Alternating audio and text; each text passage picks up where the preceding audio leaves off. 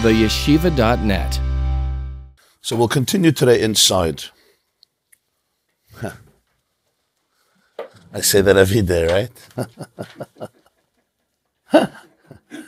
It's almost like good morning humor, right? It's a good beginning. It's a good icebreaker.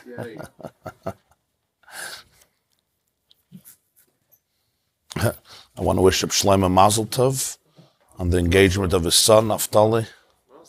Shatayv u'Matzlacha, Sabinyan Adayad. A lot of Hatzlacha. Okay, so we are on Daf Chav Ches Amud Aleph. Chav Ches column 1, page 55. On the top it says Vayechi.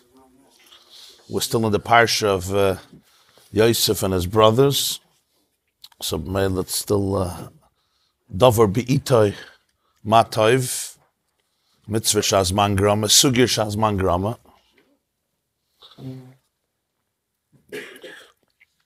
So we're, I think, below the middle, yeah? What would you say? The line starts Lizulasai Mitzad Eitzim Bitulai. Page 55, it's around 20 lines from the bottom. The line starts Lizulasai Mitzad Eitzim Bitulai. Ma'almim Alumim has two interpretations. The literal interpretation and the midrashic interpretation. And the literal interpretation is binding sheaves. Ma'almim Alumim, I think in Yiddish it's called snoppes, yeah? Nuchem, wie sagt man Alumim auf Yiddish? But real Yiddish. Snoppes, yeah. Was dacht sich mehr. Wie ein Patch. Nicht Patch. Snoppes, nicht Patch. He's saying for some people every word is given there's a bit tight, yeah? No. So on one level, that's what it is, creating heaps, piles, groups that are connected and tied together. But the Medrash, fascinatingly, Medrash Rabbi says that the word ma'almim alumim comes from another word. And that is the word ilem. Ilem means mute. Mute. Somebody who can't speak. Chas v'shalom is called an ilem. Aleph lamed mem. There's a pasuk, Kirachel lefnei goyz zeha ne'elama, nun aleph lamed mem hey. A sheep, is silent before those who cut to hear. She doesn't rebel. A sheep doesn't protest. She doesn't fight back. Again, the word is ne'elama. Ne'elamti dumiyah. David HaMelech says, I've been completely silent, absolutely silent. Ne'elamti dumiyah. So the word ma'almim alumim also comes from the word ilem, which is silence. And the Medrash has different interpretations. What would be the connection? One very famous one is ma'almim alumim. One day you're going to have a descendant who is going to create idols that are mute. Yeravim ben Nevat, who is a descendant of Yosef from the Ephraim, will create two big calves in Eretz Yisrael, Bethel and Dan, for Jews to worship, and those are mute idols. So ma'almim alumim, the Shvatim are seeing in this the foretaste of bad things to come. And other interpretations, ma'almim alumim. The Balatanya here gives the deeper interpretation, that it's connected with the first idea. First idea was that the avodah of the Shvatim is to create from many one, to go into the field. Ma'almim alum b'tei chasada, to go into the field of life. Yaakov, it says Yaakov is Yoshev Aholim, and Esav is Yedei Tzayid Ish Sada. I see together with the snow, a lot of other things came blowing in this morning. Gewaldig.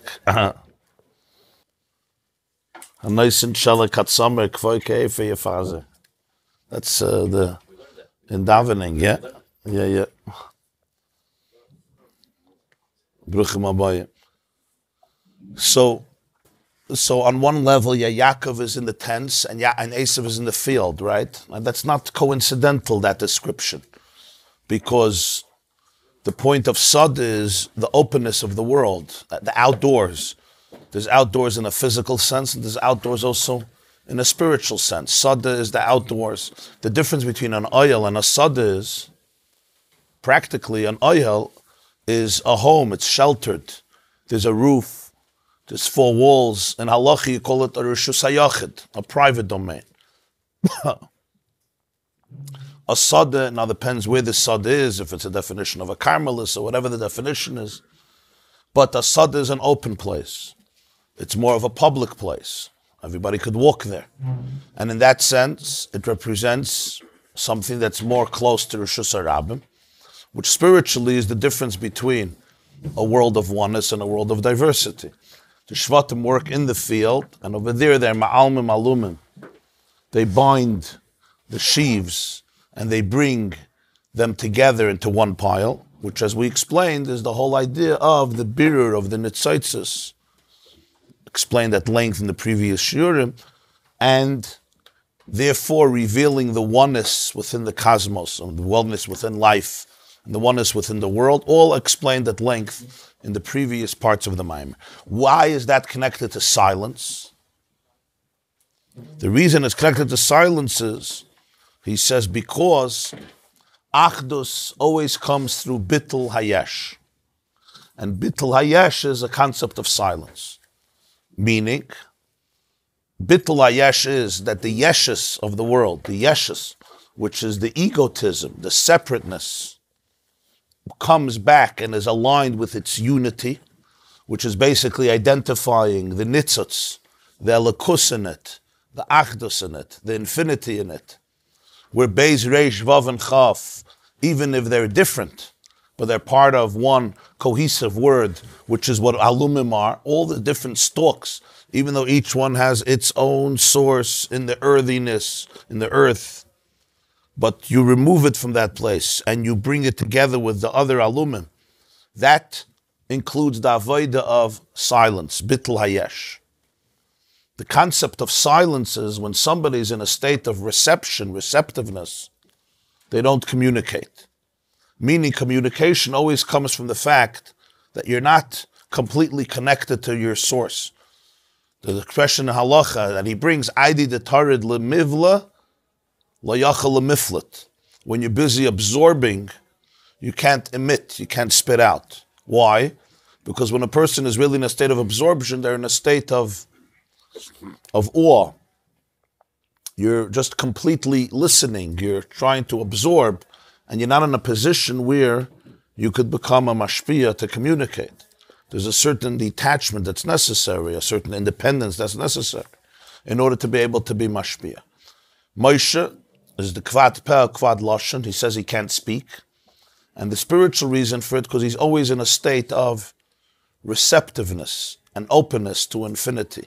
Just like when somebody is caught off guard and you're mesmerized by something, you're in awe, and you can't talk about it yet.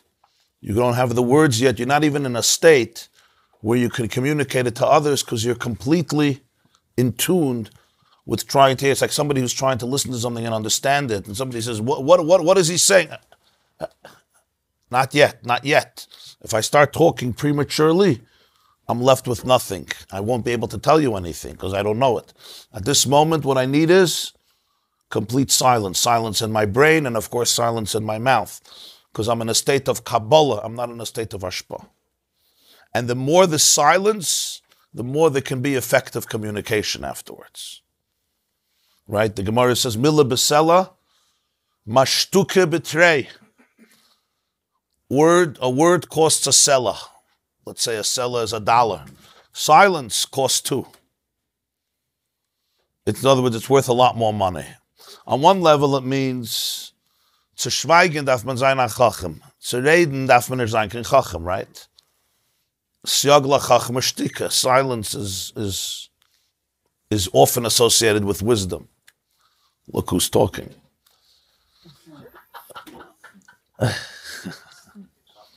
Hat gehabt. And Nigun is probably would be included in that. It's closer to the world of silence. You're sharing them more like Nigunim. You get the apple. You get the apple. There's a line that comes, I think, from Reb Nachman of Breslov. He said, what's the difference between talking and singing? It's a very beautiful line. When somebody is speaking and somebody else starts talking in middle, what do we call it? Interruption. But if somebody is singing, if I'm singing in the middle of my singing, you start singing, we call it harmony. He said the objective of life is to stop speaking and to start singing, because there are people who are always speaking and the world is always interrupting them. But when you learn to sing, the world is not interrupting you, the world is harmonizing with you. I would only add to those words that there are people that even when they sing, they're speaking. And there are people, perhaps, that even when they speak, they're singing. And that makes all the difference. And if you don't believe me, you could try it at home. Next time you come home late, even though you texted your wife that you're going to be home in 3 minutes, Keminig Hanagidim Hama for a summit. 3 minutes means you're going to start thinking about the concept of returning home. And you come home, instead of speaking, start singing. And then you'll see that everything will be different. So sometimes we say, don't try it at home, but this you can try at home. Harmony versus interruption is the difference of ma'almim alumim versus separation. So the more there's silence, mila b'selah, meshtuka b'trei, shtikusa b'trei, a word costs a selah and silence costs 2 slayim. It's because it's not just because silence is more valuable, because you don't stick your foot in your mouth, as they say, and because silence is often the best thing, especially when you're not sure, especially when there's tension. Not always, but it's often the best thing. And as the old Yiddish expression is, wise people are quiet. It doesn't mean that everyone who's quiet is wise. Sometimes people are quiet for other reasons. But wise people employ the tool of silence very effectively. Because silence has an art of its own.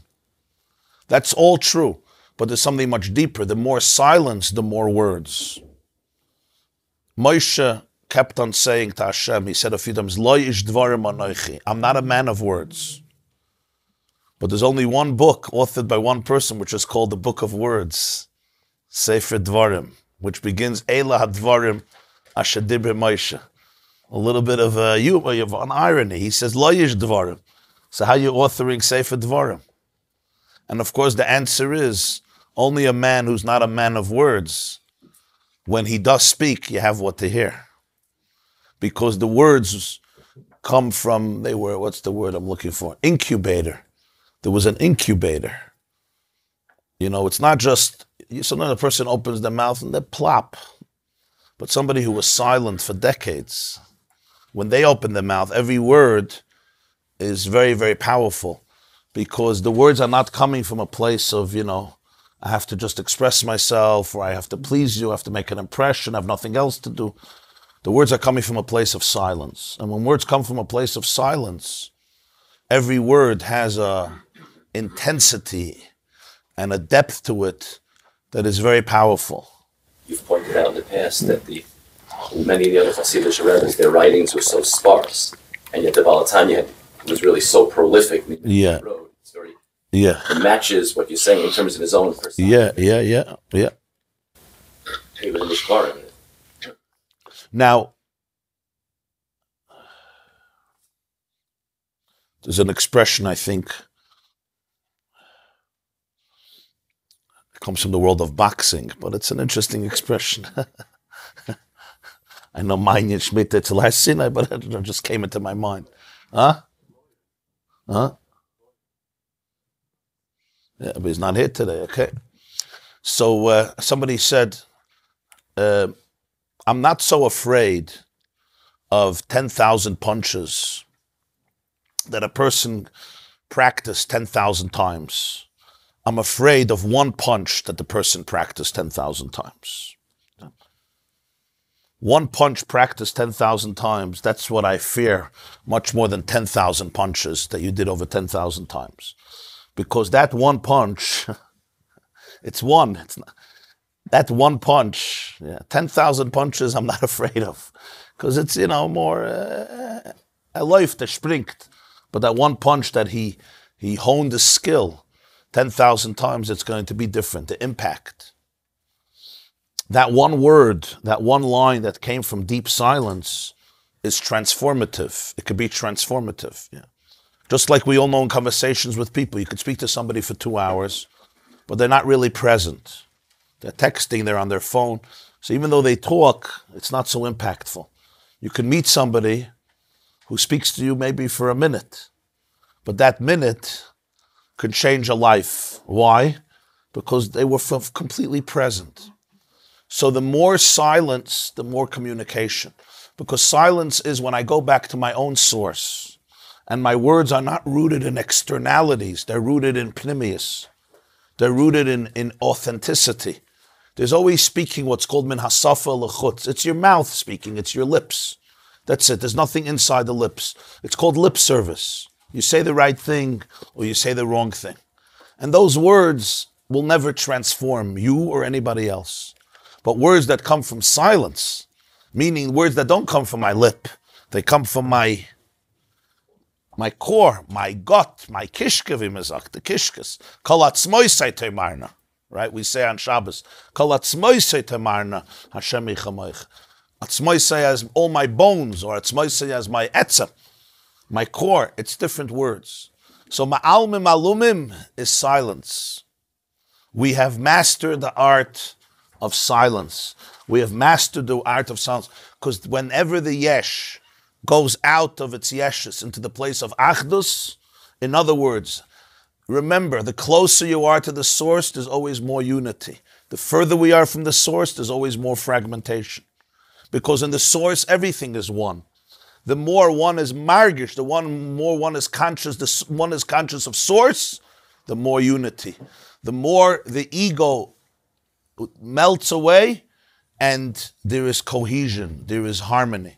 The further we go from the source, the more separation, the more distance, the more replacements we need, the more substitutes we need, and the greater substitute becomes my ego versus your ego. Yeah. In a marriage, you see it. The more husband and wife are connected to the source, their own source and the source of everything, the more the language of unity. Not that they become one, but there is a deep cohesion, there is a tolerance, there's a respect, there's playing a song together. We're not necessarily doing exactly the same thing, but there's harmony. There's harmony. I'm singing, you're singing, but there's a harmony. The more we go away from the niggin, we go to the words, we go away from silence, we go to words, the more differentiation, fragmentation, and even divisiveness, contention, and conflict. And that's all of life. The closer to Ein Sof, the more achdus.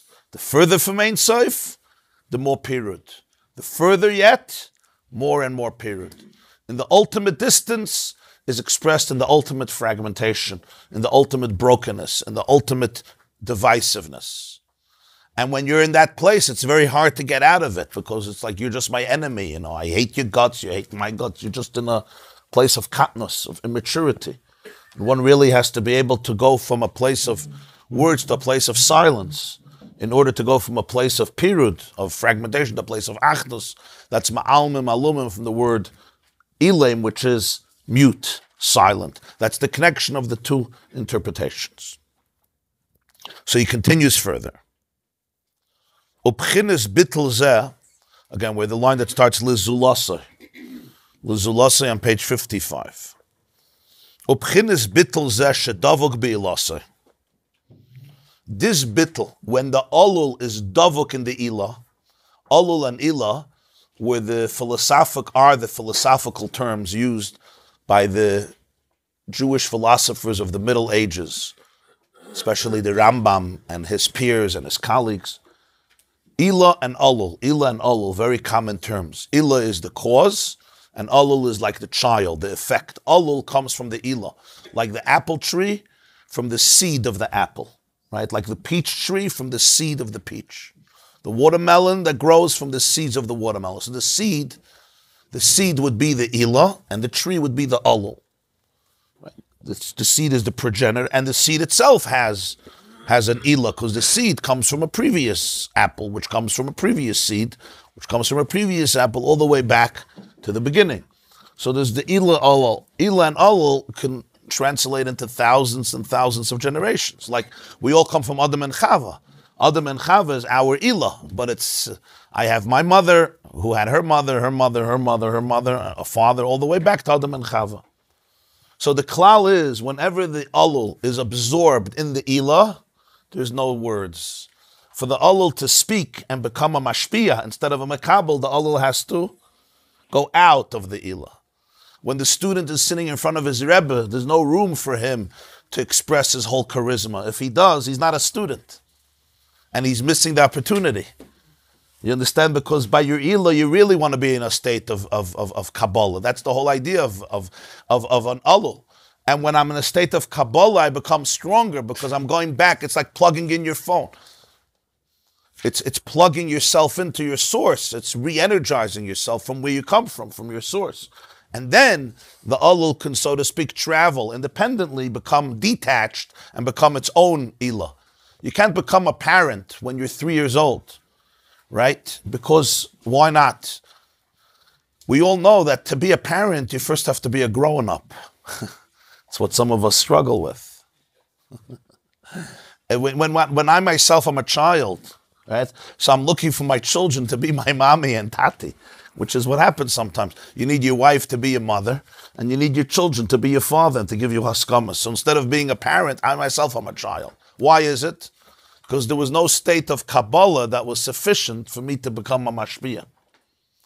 To be real mashpia, you have to be a real makabel. There's no such a thing of being a real mashpia if you're not a real makabel. It's worthless. It's a fake hashpah. The greatest mashpiyim are those who are the greatest makablim. Why? Because when they're the greatest makablim, they're in a state where they can actually connect to something inside. And then there's a very powerful information and wisdom to give. And it's with a child that way. The more the child is attached, the more you can be detached and independent when you have to become independent. This is very, very, this is important ideas. So he says, "Ubchinis bittul zeh shedavog be'ilaseh." The dveikus in the ilah, hu al derech mashala uber ksho bebeten imay. The metaphor for this is the fetus, the embryo in the womb of the mother. That's the ultimate alul inside the ilah, pashat physically. You don't see the alul. All you see is the mother. We know the alul is there. The alul is being developed. But at this point, what happens if there's birth? It's called a premature birth. And if it's too early, Khalila, the fetus is not viable. Why not? I want to become a mashpiyah. I want to become an independent person. You can't be an independent person. There's no person yet to be independent. You must have the incubator. You need to have the safety, the protection of mother for 9 months. Slowly, you develop every day a little more, every week. Trimesters, until Be'ezer Hashem, the 9 months are done, and the uber is wholesome, and now it can go into the next stage. And as we'll see, even the next stage, you don't emerge from mommy's womb and you start running a real estate business.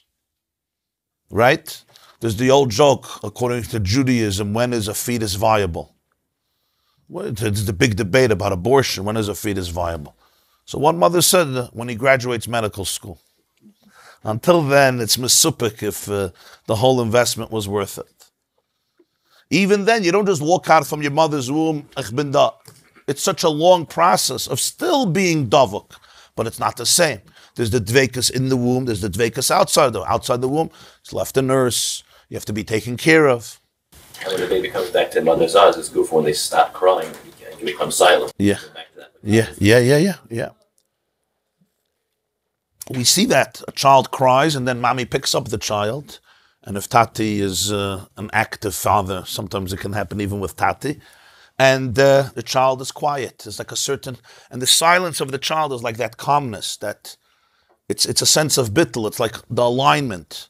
It's not that the child, like, and we go back to bittul. Bittul doesn't mean you're a shmata. Bittul means you're in your source. And you're comfortable in your source.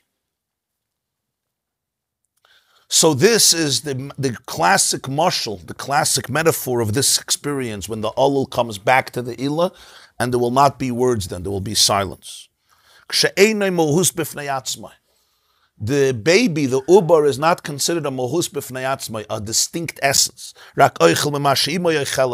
Gemara has an expression, it eats what its mother eats, it drinks what its mother drinks. It's even its oxygen. The fetus is not outside there inhaling oxygen. It's all the mother's experience of life. That's what it is. There's no separate experience. It's not like, and the mother is really responsible for two organisms, and it's all her life. The expression in Gemara is ubar yerech imayhu. Right? Ubar yerech imayhu means that halachically we look at a fetus as a limb of the mother. It's like a limb of the mother, which is why halacha views abortion in a very interesting way. Right?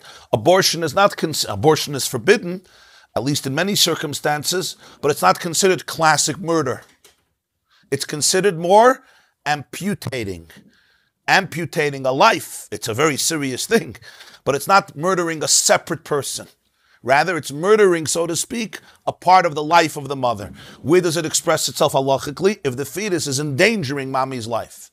If the fetus is endangering, it would be like a leg, or another part of the body that's endangering your life, and then we say, you're allowed to save the mother's life. Because uba yerechim, either person is going to be left chalila with amputated limbs, which we never want to do, but nonetheless, if the person will be alive, it's allowed. So it's obviously the last resort. Once the baby is born, the halacha changes. Halacha changes, the famous expression of the Rambam. So in any case, what's the ubar? Who's the ubar? There's a fetus there, but the fetus's life is defined by the mother. In other words, the alul is now completely absorbed in the ilah, physically and conceptually and medically. Birth will change everything. Birth will change everything. The more attachment, when you're attached, when you have to be attached, the more you can be detached and independent in an effective way. Now, this point that the Balatanya is saying here is that silence comes from dveikus. Words comes from a certain independence where you leave the domain of the ilah, right? You go to a nest and you see a nest. There's an egg, and the mother sits on the eggs, and then the eggs hatch, and the chick comes out. The ulul now emerged. The egg is the ultimate ulul that comes from the chicken or comes from the mother bird.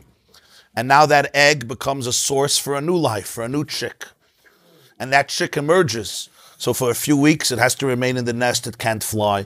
Mommy has to bring food every night, or Matati has to bring foods. The birds change. But then the chick flies away. When the chicks fly away, when they grow older, they have the wings, they could fly away. Now what happened? The ulul could now become its own ilah. It will go search to mate and build its own nest and create a new generation. All of history develops based on this. But the paradox is, the stronger the dveikus in the ilah, the more effective the independence of the ulul in communication. Now that shouldn't be taken for granted, because in the world of psychology, this is considered a chiddush of the last generation. It's known in psychology as attachment theory, which is extremely popular today, both in terms of education and marital therapy. Credited, I think, to a British doctor named John Bowlby, and today Sue Johnson and others. And basically, he was mechadish something. And don't take it for granted, because in the Western civilization, this has been considered a revolutionary idea that is today's day extremely, very effective in many therapy disciplines. And the idea was that not very long ago, it was considered that too much love that you show to children is not good for them. Right? Some of us even grew up, and some of you even grew up in such homes. And it was a shitta. It wasn't just Tati is too busy. That could be also true, but it was a shitta. You want your kids to be independent or spoiled brats. Yeah. In Germany, it wasn't even allowed for children to sit at the table with their parents. There's no such a thing.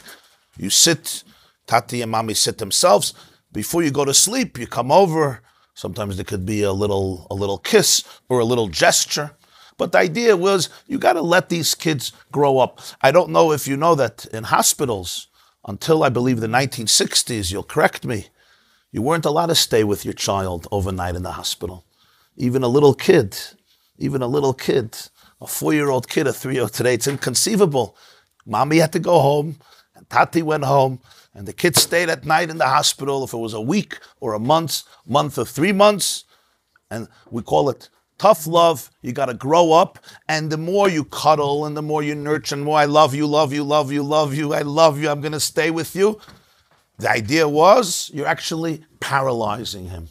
You're actually turning him or her into incompetent people, dependent people, spoiled people who can never take responsibility. John Bowlby was a doctor for many years, and he saw that this philosophy is doing tremendous, irreversible damage to children who are left alone in hospitals with endless anxiety and horror, and nobody's there for them. And all in the name of love and justice and pedagogy and development. And he started to take videos, illegal videos, and he made videos of of baboons with anxiety separation. He went on a tirade. They called him a Meshugana. I think they fired him. It was a war. He won at the end. He emerged, I think, early 1960s or 50s, triumphant. That today, if you have to, heaven forbid, take your kid in, and you could stay there, and they give you a recliner, especially if it's out of New York, they'll give you a bed and everything else. New York is a little more tight. The real estate here, you have him to thank. And his point was, over many years, it's the exact opposite. Attachment is what allows for detachment. The more attachment, the more detachment. The less attachment, the less there can be independence. And the classic, very simple example is, and you would wonder why anybody would argue with this, but it's always that way. Once ideas are proven and introduced, nobody argues, but till they get them introduced, everybody says you're crazy. The idea is, you or your wife, you're standing in the kitchen, you're cooking, or you're sitting in the dining room and you're reading something on the couch, and your 2-year-old or your 4-year-old or your 3-year-old is playing Lego, and he's already been playing Lego for an hour and a half, and it's quiet, amachaya. But every 10 minutes he looks up and he sees mommy cutting tomatoes. He looks up at mommy cutting tomatoes. Mommy, look what I made. Mommy says, wow, amazing, unbelievable, right? You're going to become the greatest architect in the United States of America. And he goes back down and contently continues his Lego for another 10 minutes, again looks up at mommy and so forth, and he goes back. But what happens when he looks up and mommy is nishta, Monsey? So he goes, mommy, where are you? Looks in the bathroom, looks in the bedroom, looks in the closet, looks here. Okay, mommy's in the bedroom, nishgefelech, he'll go back to his Lego if the bedroom is not too far. But what if mommy left? What happens? He's not going back to the Lego. Now he is scared. Now he's screaming. Now he's crying. Now he's panicking. What allows him to go back to do his own thing is that his attachment is secure, that he knows that mother is somewhere there, father is there. That allows him to go back to his Lego and to do his own thing. When you take away that attachment, you're not making him independent. You're actually creating a tremendous anxiety in this boy or this girl because my attachment is secure. In other words, attachment is vital. It's oxygen. It's necessary. You want him to become an independent, powerful, mature, self-confident person? You make sure those attachments are powerful, not less powerful. It's the opposite of what they thought. More attachment, the more confidence, not the less confidence. Now, attachment means that you allow for the person to be independent. You allow him to play Lego. You don't hold him on the counter tied up so he can be attached. That's not attachment. That's the opposite. This was an education. What happened a few years later was they started to realize it's not just true with children. It's true with 40-year-olds, and it's true with 50-year-olds. And you'll be me, Michael, it's true with 60 and 70-year-olds. Even though they may have long white beards and long payas and wear big streimlich and already have 70 grandchildren going on 80 Kanayan Hara, if their attachment is insecure, their independence is shattered. Their sense of self is shattered. Because the sense of self cannot develop if my attachment is wounded. And if my attachment as a 3-year-old was wounded, I'm still looking for that attachment somewhere. Maybe in my spouse, maybe in other people. And it's so wounded that a lot of the symptoms are just coming out, even though I'm 40, 50, 60, 70, 80, 30, 25. It's coming out in so many ways. And now a lot of marital therapy is based on that, how people interact with their spouses.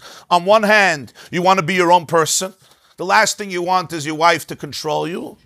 On the other hand, you desperately need attachment, right? But it's very hard to say when you're an adult. When you're a child, it's very obvious. Mommy, don't go, right? When you're an adult and your spouse tells you something, right? And you feel a lack of attachment, there's a wound there. So as adults, what do? Shviras hakelim. Meaning, instead of saying to your wife or your husband, I really need attachment, I really need to feel attached. And when you say that I don't feel attached, right? And therefore it's very painful and it's very scary. What do? We do, oh, I don't need you. I don't need you anymore. I don't need you. You understand what you did? The pain of not having attachment is very deep. So what do? I don't need you. If I don't need you, if you're not my mother, I don't have to be attached to you. I don't have to be attached to a stranger. So when your own spouse becomes your stranger, then I don't need attachment from you. You? What you? You're b'chlalat. I don't mean you. Whoever thought, I thought I'm going to be even attached. You? What are you going to give me? How are you? You understand what we do? So now I justify my detachment, which is only isolating me even more. When really the truth, of course you need attachment. Of course you need to be attached to your spouse. You need to be attached to your children. You need to be attached to yourself. You need to be attached to where you come from. You need to be attached to your family. Sometimes you're not. Sometimes you're thrown under the bus. But you have to acknowledge the pain of it. Because if not, you go into a world where you're substituting those pains for fake remedies, right? And you look for new attachments. Because everyone needs attachment. Everybody. The question is what you're going to be attached to. Are you going to be attached to your Elah?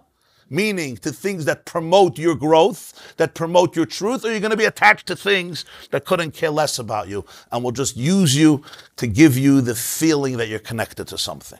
But everyone needs a feeling of connection. Du verstehst?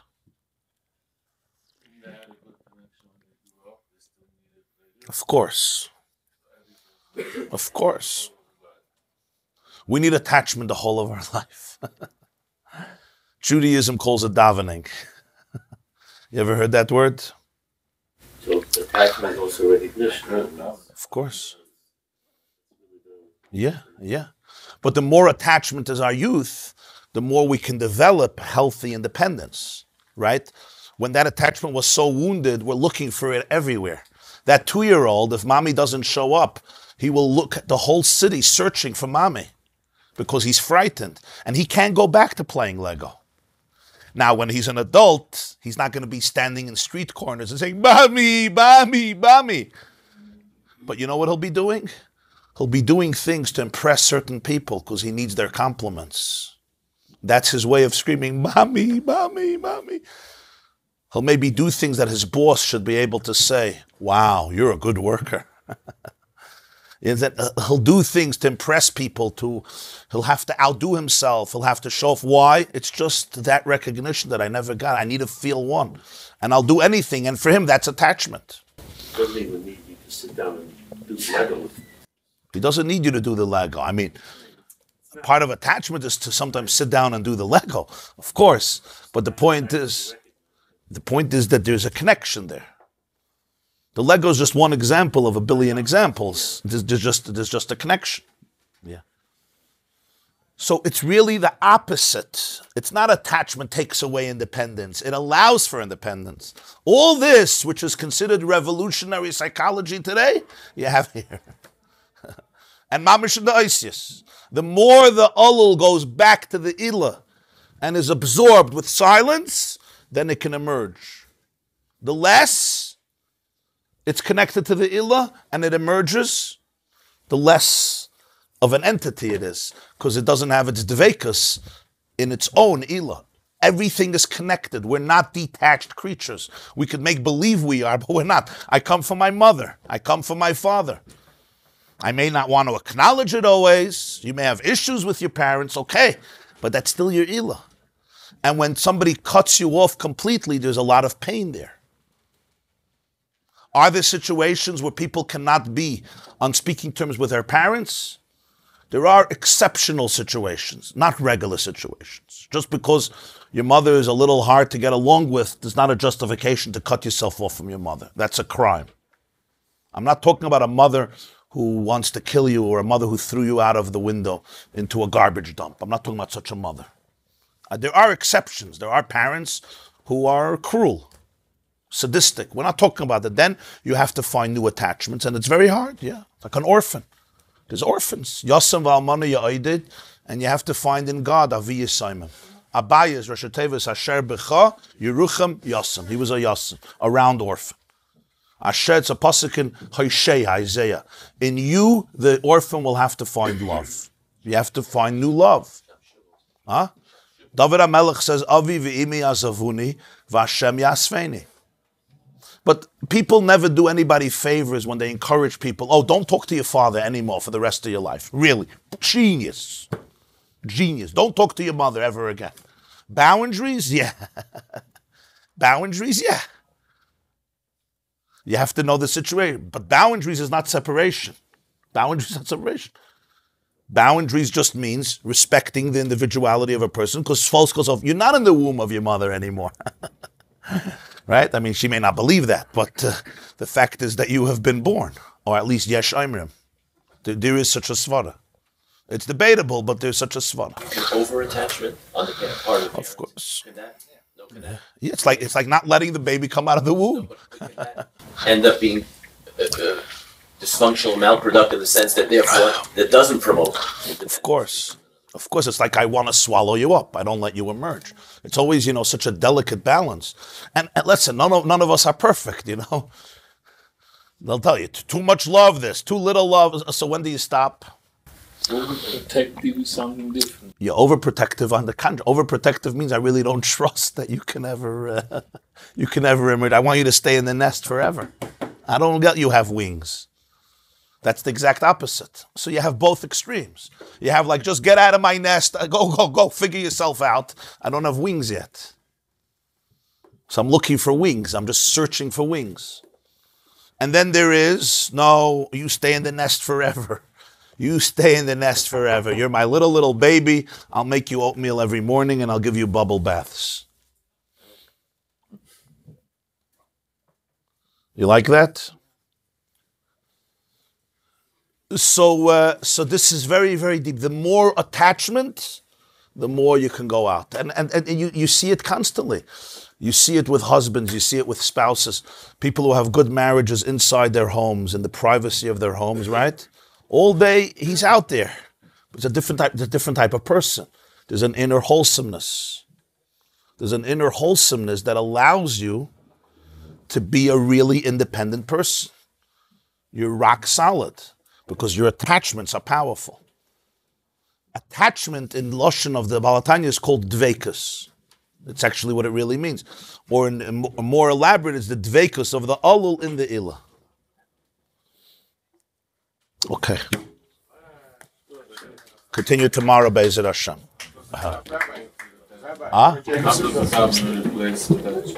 It doesn't replace. Das ist der ganze Tachlis. Yeah.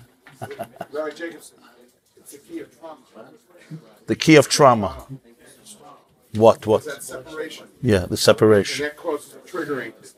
Yeah. The banana that teacher didn't protect the kid. He was not. You didn't protect me and I'm not safe, right? My attachments are wounded. If you didn't feel safe in your home, to express your emotions, to get your needs. One kid can be traumatized by a certain situation, and another kid's not. Same situation. Right. Their attachment needs are different.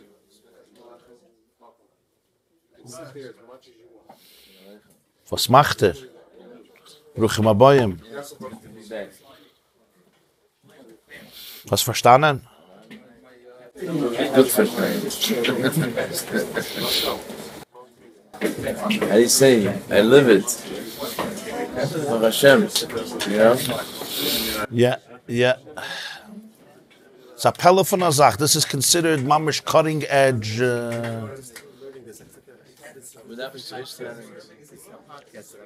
Wow. Dismissive, avoidant attachment, preoccupied, anxious attachment, disorganized attachment. Wow. Okay. He's taking a course on detached attachment. Give it. First, you have to be makabel before you can. Before you speak about it, you have to listen to it. I think the lashon is uba yerech imoyhu. It's not because of the life. If it's already, it's fair game. If it's a roidev, so then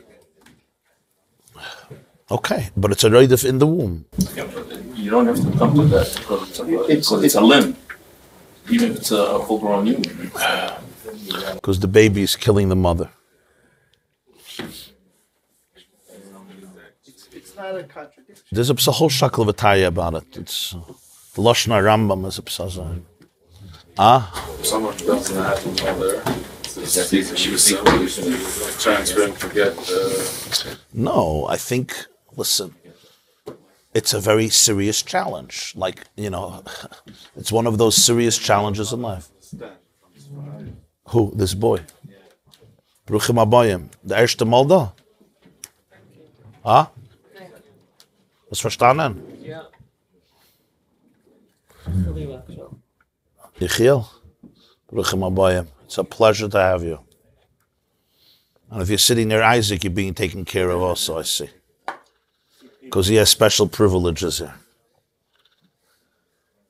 See people who went through the war, they never had. It's a very independent. Even more so than. Listen, we all have attachment. The question is how we find it. If a person doesn't have a mother, chas v'shalom, they still have to. They have to find it. I think the answer is Sometimes in family, sometimes in God, sometimes in friends, sometimes in mentors, right? The Tehillim Hashem says he's Aviyas Soimim, he's the father of orphans. What does he mean? He means when there's an orphan, he says, I'm going to step in. I'm going to step in. Sometimes they're molested. Huh? Sometimes they're molested. Sometimes in their molesters, yes. And the molesters know it. And the molesters know it. In the world of molestation, they speak a lot about grooming, right? Grooming. You know what grooming is? They groom the child. They compliment him. They're giving him prizes. They're building him up. They're saying, hey, this is a place where you're appreciated. But it's only for one reason. Because I want to use you. So that's sometimes the worst, because that's when the attachment gets betrayed. And now you know that you can't trust anybody ever again. Because those people who were supposed to create a nest for you were the ones who created, the ultimate destruction. It was a trap. Here, the attachment becomes so wounded, because it's not just I didn't have it. I was given it, but all as a lie. So that's where the person really has to find just a whole new attachment. This is the stuff of a lot of people's lives, a lot of struggle. But the language was completely unrecognized. It was not recognized. Yeah, you have to nurse your kid, you have to take care of them, but it's not cuddling, love, it's not good, it's not healthy. It just makes them spoiled and rotten and incompetent and paralyzed. They can't do anything. This was mamish, it was a real thing. Especially in Britain and Germany. Oh, over there was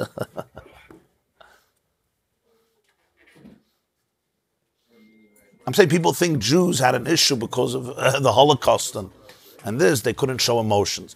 That was Jews an extra parsha. It's an extra parsha. But besides that parsha, society b'chlal had a full of shitta. But this Maimer is arguing the exact opposite. That the more dvekas, the more you can come out. But you have to have the silence part. Written in the Mimer, it was just the opposite at that time also. That's what I'm saying. And that, saying that, it was, Shita was totally different. Yeah. This is considered new material. Everywhere, accepted everywhere. Okay, listen, Jews who follow Torah, they had their own thing, so they follow Torah, but within Torah itself, listen, you follow your nature. But in Torah kannst du alles gefunden.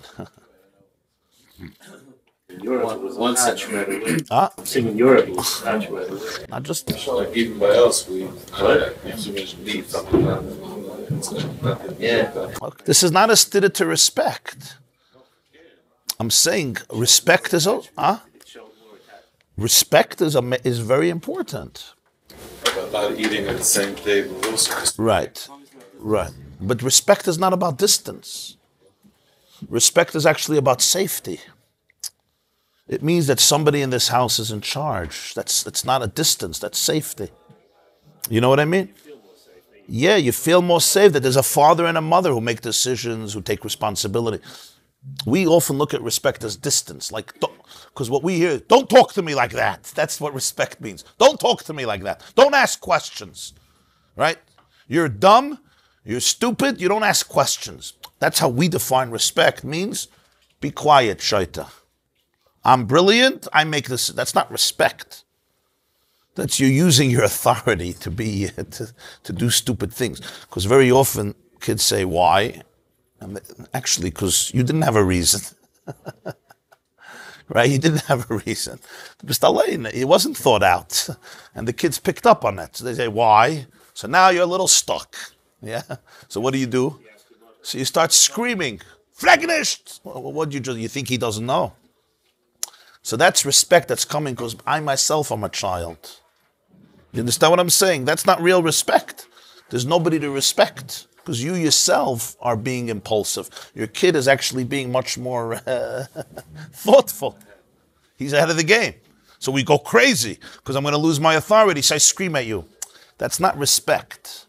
There's actually nothing to respect there. Vayechi laharich. In the orphanage, you have to know when they involve the baby. I know. In orphanages, they had this shit in us. I know. Yeah.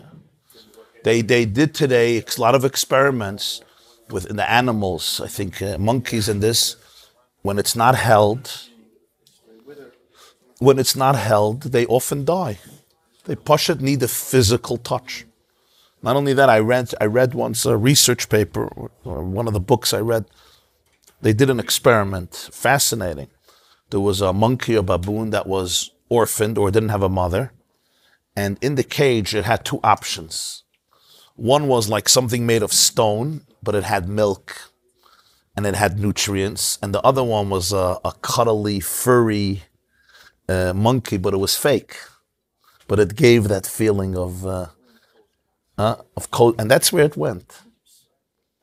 Even though it meant it was much more hungry and it got less nutrients, meaning the emotional feeling of that warmth was more important than physical survival. Ad kedei kach. And you can't argue with that. This is nobody told the baboons what they wanted. This, and they saw it. They did it again and again and again. No, I know, of course. There's vitamins that come from touching. I know that. It's all connected to physical nutrients. But in other words, it's not just you have your milk and now be quiet. There's the connection that is crucial. It's crucial. People must have connection. When we don't have connection, we are not fully human because we are connected. That's the point. If I'm really not connected, I don't need connection. But who's not connected? You're connected. So in terms of evolutionary psychology, it's because of evolution. And evolution dictated that people have to be together so we could fight against the animals. Al pi Torah, it's no, because everything is part of one. It's achdus. It's not an evolutionary survival skill, and therefore today we need connection.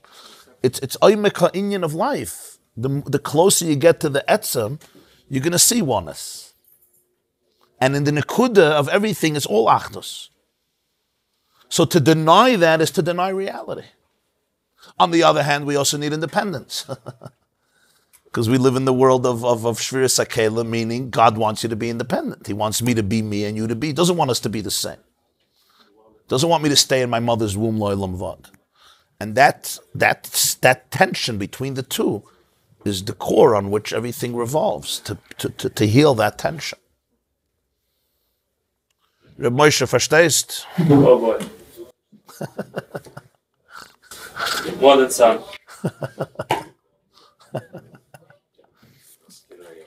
Huh? Sarah Saramashkim. Reb Yechiel, a dank fahren kimmen. Ich hoffe, es kimmen morgen euch.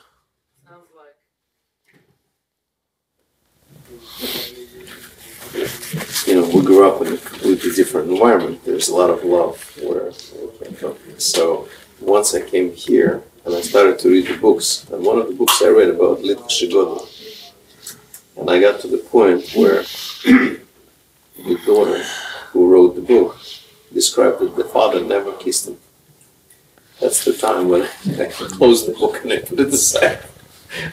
I never picked it up again. I just couldn't take it. Some people actually, they see it as a source of pride, as greatness. Pride, it's neat, whatever else, whatever the reason was there. But I had to put the book. Not so much, I think, more intellect. In other words, you don't let your emotions control. You feel love, so what? And like everything, there's a point there that's very powerful, but it's often so distorted. Huh? Not always ego-driven. Not always ego-driven. Some people are trying to do the right thing and be idealistic. It's not always ego-driven. Well, they never got. They don't want to get. Maybe that. Or maybe even it was like almost a shitta that this is the right thing, this is how you raise good kids. They'll even have a source. And if you don't understand it, it's a good source. Last week, Parshas Vayechi. Yosef meets Yaakov after 22 years. Yosef is kissing, hugging, embracing, crying, and Yaakov garnished. Why? He's saying Krishna. See? 22 years.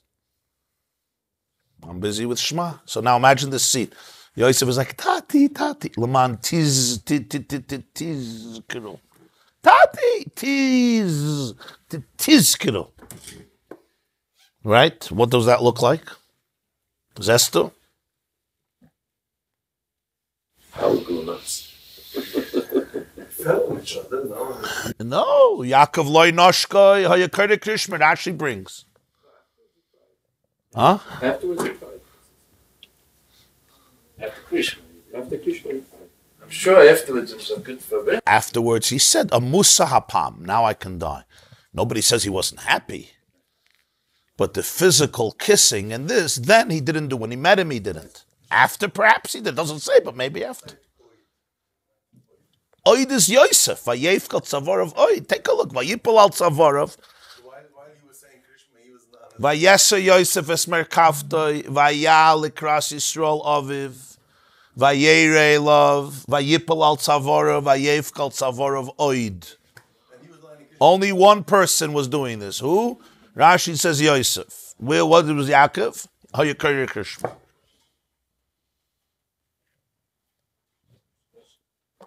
Busy with a different type of So there's two stages here. So the Maharal writes that Yaakov at this moment experienced the greatest moment of love in his life. So what did he do with it? He said Krishma. Shema Yisrael Shem Elokeinu. He gave it to Hashem. That's what the Maharal says. Here again, you could learn it in two ways.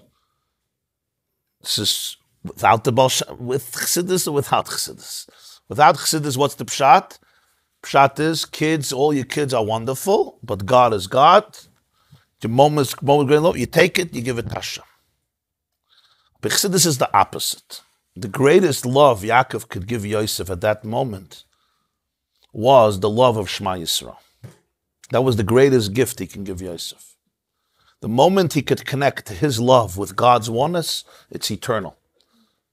It was the truest unity.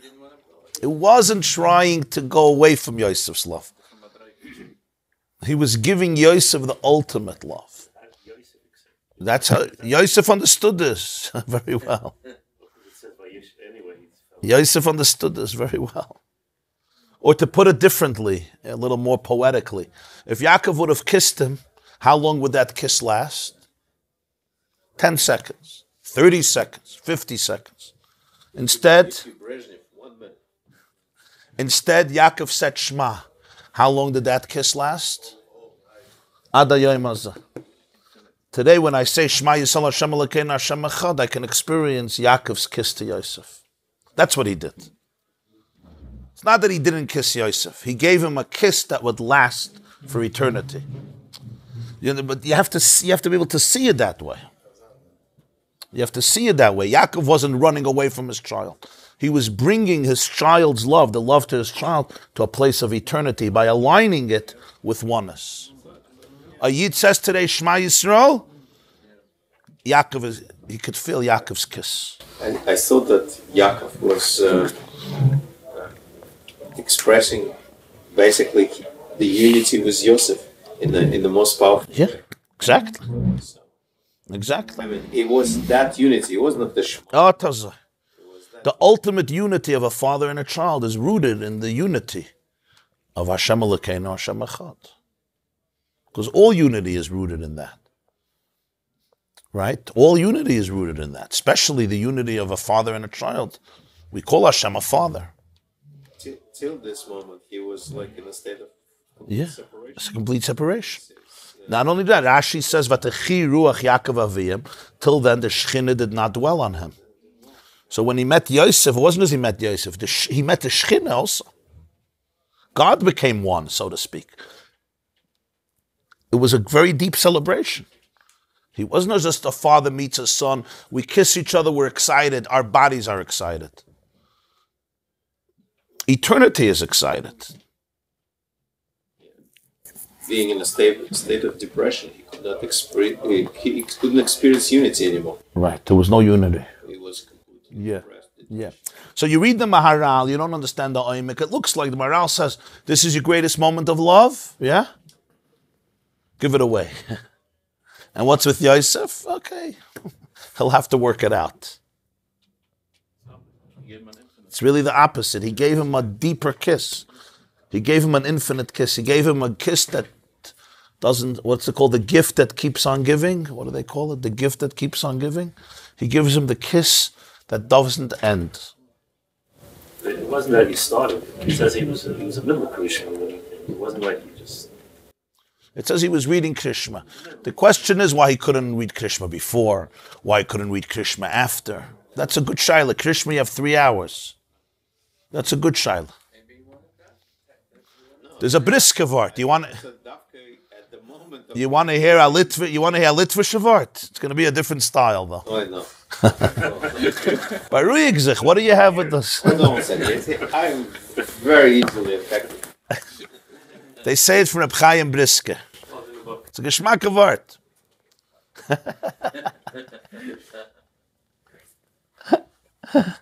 Everything complements each other, don't worry. We don't have to run from anything. Reb Chaim says, that's what they say from Reb Chaim Brisker, that it's a real Litvish of art, that Hashem told Yaakov, go down to Egypt, don't be afraid, right? Yosef Yoshis Yodei Aleinecha.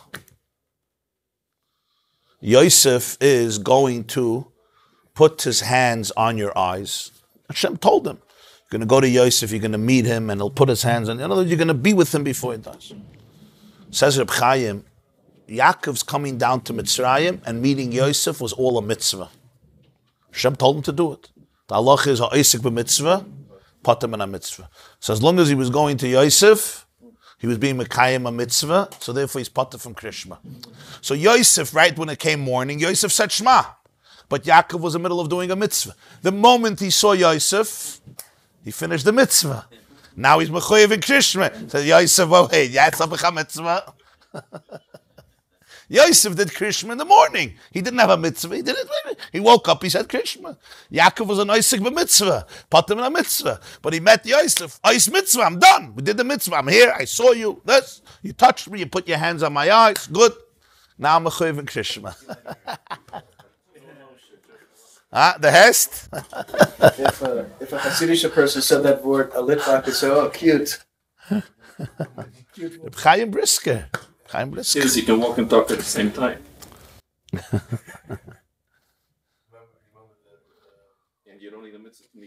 In Chabad there's a story, a Moed de Kamaisa. It had to be in the morning. Matachanga ibn Brachas.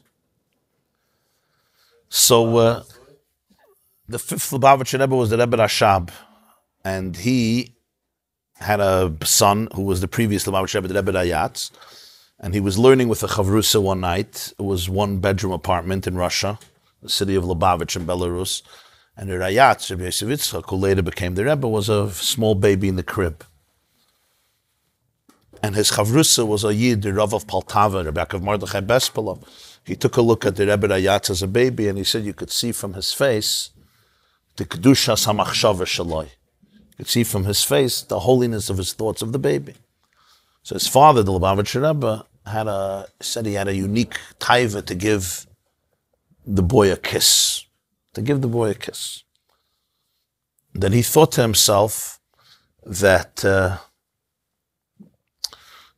he wants to substitute that kiss, and instead of kissing him, he sat down and he wrote a Maimer Chassidus, a very deep Maimer. It starts off Marabu Masach Hashem. And he kept it in his drawer. When his son became around 12 years old, he told him the story. And I think 2 years later, he gave him the Maimer, and he said these words, Nadir Achsidir Shekush. Here is a Hasidic kiss. Atkan. And his son told over the story that he heard from his father. That's the Maisa. If you look at it, you want to kiss your child, so you go write a Maimer. I mean, kiss him, right? Do both. It's a very deep story. You could kiss your kid. How long does it take to kiss your kid? 3 seconds, yeah. He's sleeping, you're happy, he doesn't know about it, yeah. How long did it take him to write a Maimer? Could be, it took him a day, a week, hours. So you understand? So there's an energy that I want to give out. What do you do with that energy? That energy is not, it's energy. It comes and goes. Next, now I go eat sushi. He took that energy and he did something much harder. He immortalized it in his Maimer. And when his boy was 14, he gives it to him. And he said, this is a kiss from 14 years ago, 12 years ago. Nadir Achsidir Shekush. Why did he do it that way? Why can't you just give him a physical kiss? Because you know his son is going to go through a lot. And when his boy is 60 years old, he can open the Maimer and feel his father's kiss. He could look at it. When I was 2, when I was 1, my father spent the whole night sitting this only as a kiss. It's such a powerful idea. His father passed away years ago. He doesn't have a physical father anymore. He can open up a Maimer and say, here's the kiss. So he wasn't trying to minimize the kiss. He wasn't trying to detach. He wasn't trying to be an intellectual, cold, prolific, brilliant man who doesn't get emotional. He wanted to elevate the relationship to a place of eternity and infinity. Verstehst? Nadir Achsidir Shekush. It's not a kiss that's not physical because we don't believe in connection. On the contrary, I want it to be a kiss that never ceases. How do you kiss your child? Non-stop. Without choking him. That's what I'm saying. That's what I'm saying. What's the source of it? Yaakov's Krishma. In andere Werte, Yaakov hat gewollt geben Yosef a chassidische Kush. What's a chassidische Kush? Shema Yisrael, Hashem Elokeinu, Hashem Echad. Not he didn't want to kiss him. He wanted to give him the ultimate kiss. That's Yichud, no? Sfasema says, why didn't Yosef say Krishma? Yaakov given a frumme Yid, Yosef given a frumme Yid. So I told you the Chaim's answer. You know what Sfasema says? Huh? No, because Yosef, Sfasema says Yosef's chiddush is that he can be hugging somebody and kissing somebody, and he's still saying Krishma. Because Yosef's idea was that even in Egypt, he was still connected. So he says, for Yosef, oneness doesn't mean you go away from the world. Yosef could kiss and hug, and that's his Krishma. Yosef by nature is connected. But I'm saying Yosef was in Mitzrayim, and he still stayed connected. That was his chiddush, right? That's what the Sfasema says. It's even a deeper inyan. In other words, he didn't say Krishma through saying Krishma. Yosef at the surface looks like he's the prime minister of a country, and that's also Krishma.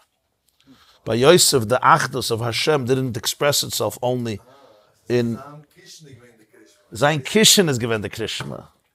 By Yosef, kissing another person is not an interruption of Krishma. Thus is Krishma. Huh? Yeah, I don't think most people would understand what the Sfasema says. You have to. Chred wegen Yaakov and Yosef. Everybody have a wonderful day. Mwah. Mwah. How long did that last for? Say Christmas. This class is brought to you by theyeshiva.net. Please help us continue the classes. Make even a small contribution at www.theyeshiva.net/donate.